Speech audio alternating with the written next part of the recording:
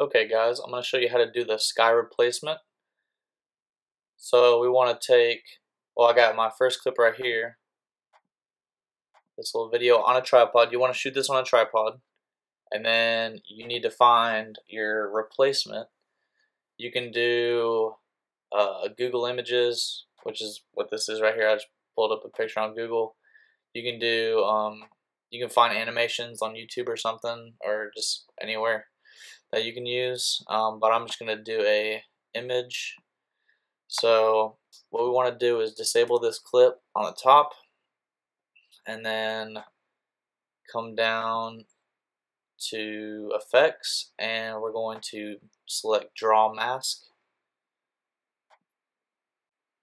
Come up here to 65%, and we'll set it to about, we need to zoom in, let's do 150.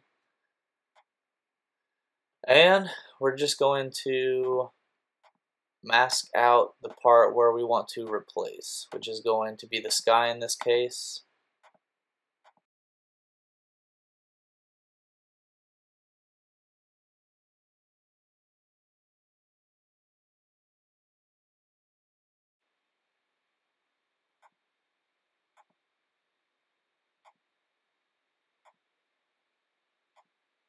Okay, now that we have it, we want to select invert mask, and you can feather it if you want. We'll just keep it there for now. Let's invert mask.